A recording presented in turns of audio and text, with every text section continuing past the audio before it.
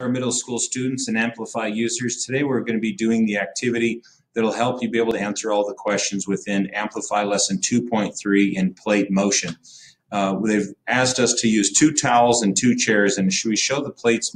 These are tectonic plates. As they're moving together and they converge, what ends up happening is one of the plates starts to subduct underneath the other one, and what that creates is a few structures. So we'll be able to determine the structures that are on our surface of our Earth that provide evidence as to what's going on with the Earth itself. In this situation, right here, we've got a trench being formed when one plate is subducting underneath another one. Where my hand is here, we're seeing that the downgoing plate starts to dewater and melt, and the material works its way up because it becomes less dense as it adds energy. It works its way up through the surface, and we end up with volcanic structures on top of typically what's a continental plate. Sometimes it's oceanic plates that converge, and you also get volcanoes coming out of the plate that's being subducted underneath.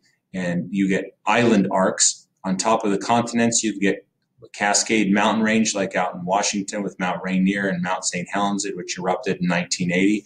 So you've also got a trench like you would with the Nazca plate.